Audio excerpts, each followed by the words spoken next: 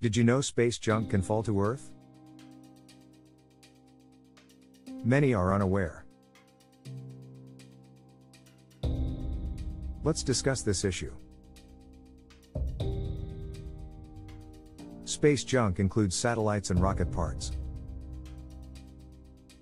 Collisions create debris that re-enters our atmosphere. When junk falls, it usually burns up. Larger fragments pose risks despite most disintegrating. In 1979, Skylab fell in Australia, causing no harm. This raised awareness about space debris hazards. We must monitor space junk closely.